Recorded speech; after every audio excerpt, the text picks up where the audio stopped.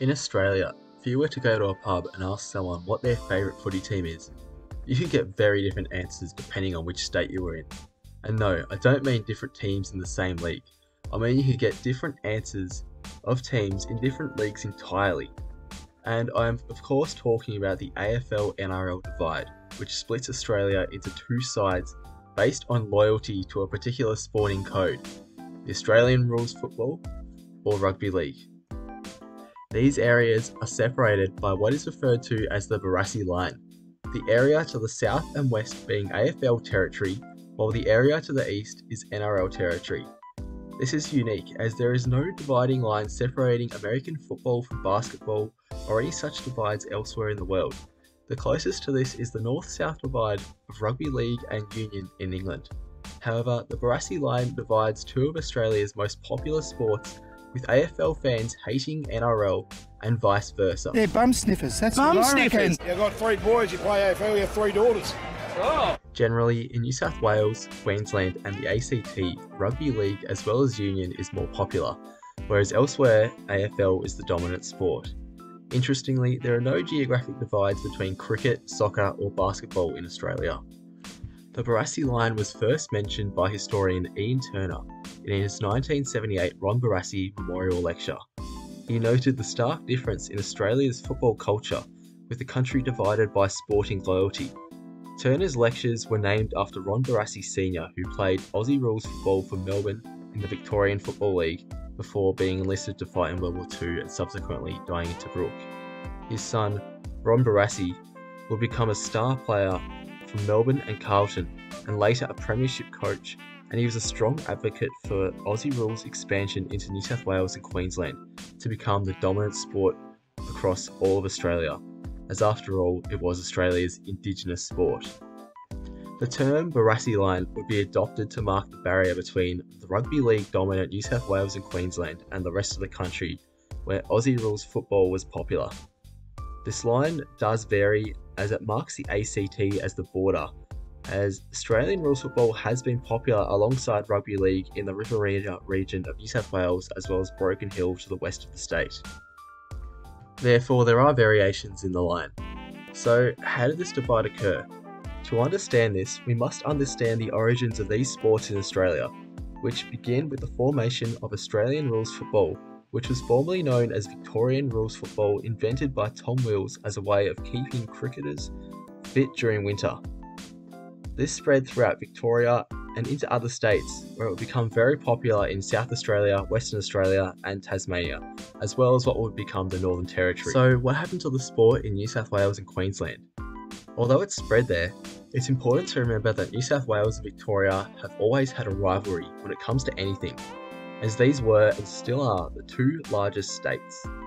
Journalists in Sydney began to show their discontent for a game that was invented in Victoria, arguing that they should play the old English game of rugby football instead. It's also important to note that the geography of Australia's two largest cities played an important role in the spread of the football codes. Melbourne is a relatively flat city, which meant that inner city clubs sprang up and were almost instantly strong. Sydney, on the other hand, is a city shaped by rivers, peninsulas and mountains, which meant that the spread of footy was much slower. As a result, the strength of the game was much weaker in New South Wales than in Victoria, which led to the discontent that they were outmuscled by their colonial rivals. In Queensland, a growing dispute between the Victorian Association and its rugby union members led to the independent school headmasters to vote on whether they should adopt Victorian rules or rugby. This vote occurred in 1887, with rugby winning by just one vote. This stunted the growth of Victorian or Australian rules football, with rugby union and later league becoming dominant in Queensland.